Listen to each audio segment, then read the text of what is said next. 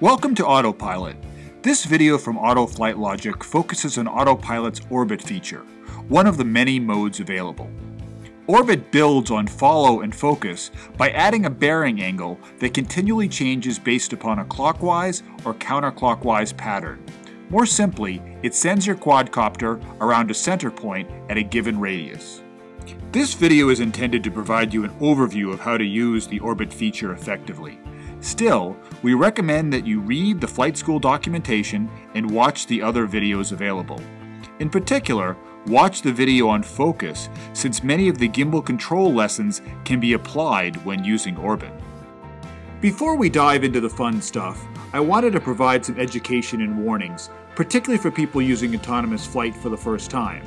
However, if you want to just jump to the how-tos, you can skip forward to 3.5 minutes into this video. Autopilot and Flight School do a good job of dividing up the modes available into human flight control and computer flight control. Human flight control allows you to control the quad fully, most notably controlling and focusing the gimbal. Moving to computer flight control is unnerving at first. Watching your quadcopter fly without you does take some getting used to. It's exciting, but be careful and aware to avoid potential problems. I also want to stress a key difference that you should be aware of when using the computer flight control features versus the human flight. When using focus mode, you can safely engage the aircraft, even on the ground without the aircraft taking off. However, if you're in orbit, as well as zip line, follow, etc., and you engage the aircraft, even if that aircraft is off, it will count down and it will take off. Just be aware of this. If you engage the aircraft, it's going up.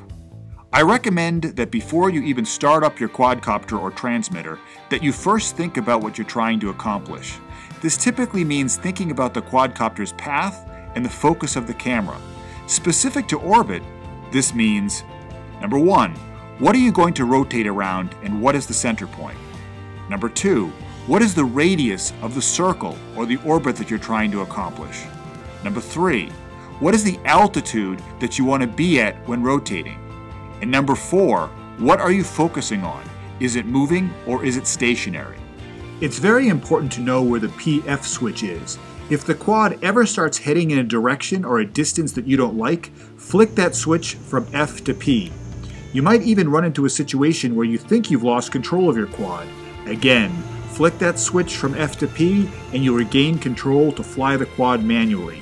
If needed, you can even switch back to the DJI Pilot app to bring your quad home.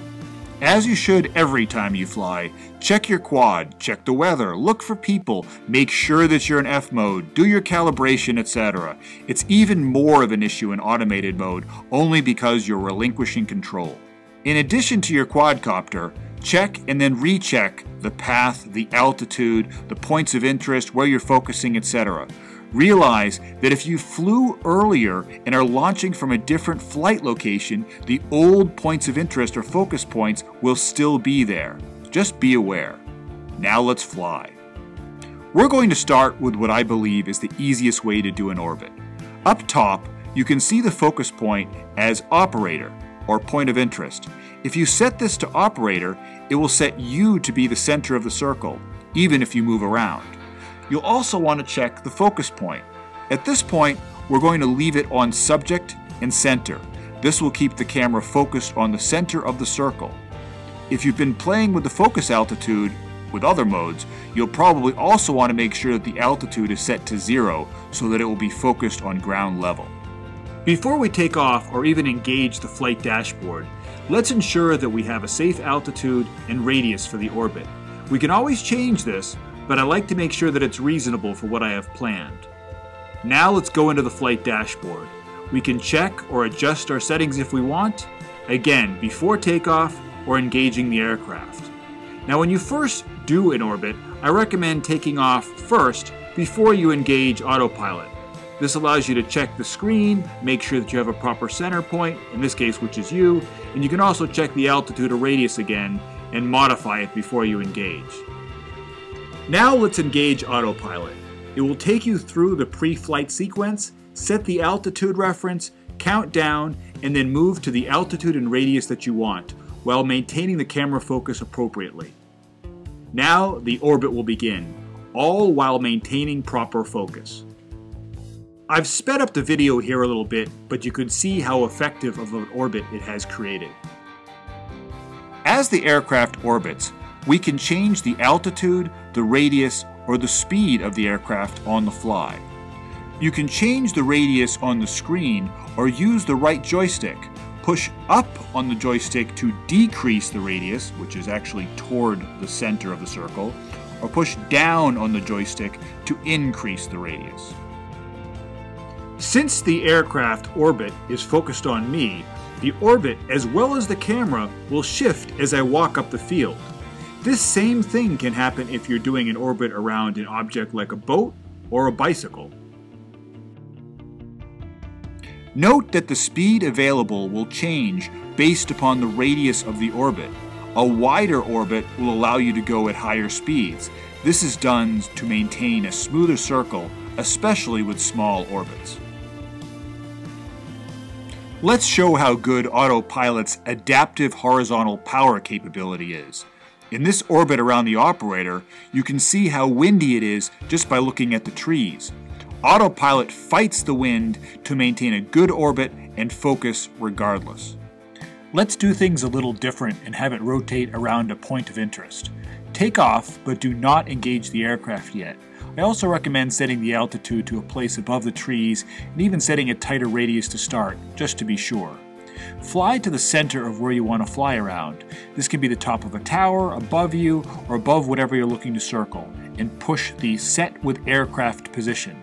Then press Center/Point of Interest POI. You'll see that sets the center of your circle.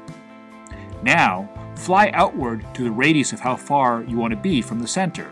Press Set with Aircraft position again, and then press the Altitude/Distance button. You've now defined the radius and the altitude of the orbit that you'll be doing. Engage Autopilot, and it will start to rotate around that center point. Now let's mix things up a little bit. We're doing a simple orbit again around me, but let's change the camera focus point to this building. The quadcopter maintains its orbit, but it will now keep the camera focused on the building, creating a smooth, interesting view. Let's now shift the orbit center via the map. I'm going to hide inline controls to give me more tablet real estate to work with. I'm then going to drag the orbit icon to the building. You'll see that the aircraft immediately adjusts and begins to orbit around the building. While orbiting, I can change the altitude or I can change the radius via the tablet or via the right joystick. I'll quickly demonstrate one more thing for you today. It involves the various focus strategies that are available for you. With touch enabled, the camera will move to where you touch on the screen, providing an easy way to look around at things. My favorite manual strategy is the joystick strategy, which allows you to use the right joystick to control the camera. I find this to be a very effective way to try to find something interesting to look at as I'm flying around in one of the more automated modes. To conclude this video, just remember the following key things before you start using orbit. First, what is the orbit center? Where is the aircraft going to rotate around? Is it stationary or is it moving? Second, what is the orbit radius? How far from the center point will the aircraft rotate? Third, what is the aircraft altitude, or the altitude of the aircraft during the orbit itself? Fourth, what is the XY coordinates of the point of interest or the object being focused on by the camera? Is that object stationary or is it moving? And finally, what is the altitude of that point of interest or that object? Again, as I showed you with the lighthouse video under the focus video, you can actually change the altitude of the object being focused on. Orbit is a great tool in your Autopilot tool belt. Again, I think the UI and the focus capability is what truly differentiates Orbit from the other autonomous software solutions out there. It's more than just something that flies around a point focused on the center point. It can create very smooth and interesting shots when you're rotating around one thing and focused on something else. Enjoy, and we'll see you in the next video.